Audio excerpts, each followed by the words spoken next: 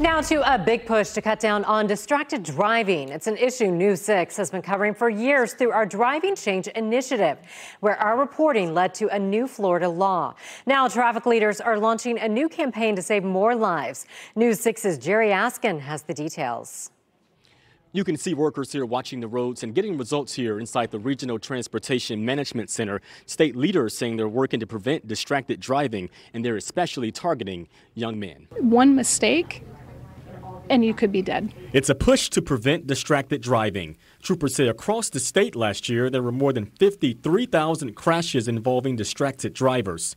And they say nearly 270 of them were deadly. That's why it's everyone's responsibility when they get behind the wheel to keep their eyes and their mind on driving and to make sure that they're aware of their surroundings. We got to look inside FHP and FDOT's Regional Communications Center as workers are constantly here monitoring the roads. Starting tomorrow, state transportation leaders will launch their Target Zero campaign aimed at stopping distracted driving. The multimedia ads run through June with one important goal: keeping drivers' eyes on the road.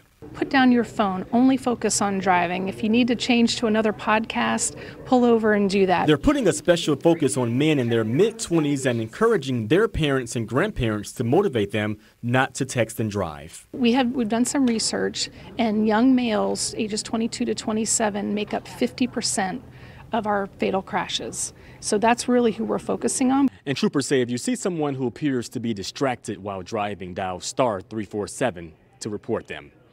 In Seminole County, I'm Jerry Askin, getting results, News 6.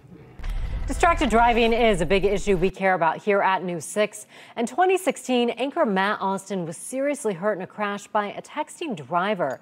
News 6 launched a multi-year campaign to strengthen Florida's texting and driving law. After 3 years of work, those efforts resulted in a new law in 2019, making texting and driving a primary offense. You can see more of our reporting on the topic on clickorlando.com/drivingchange.